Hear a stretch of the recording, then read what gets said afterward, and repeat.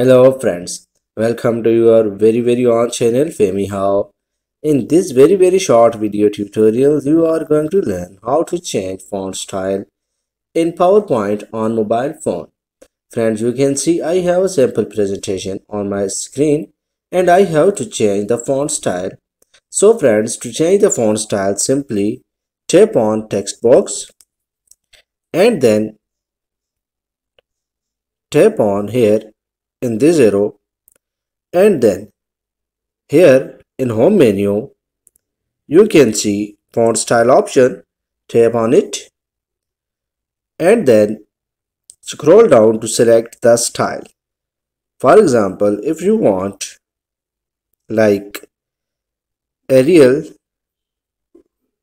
style, then select the Arial. You can see the font style has been changed or selected.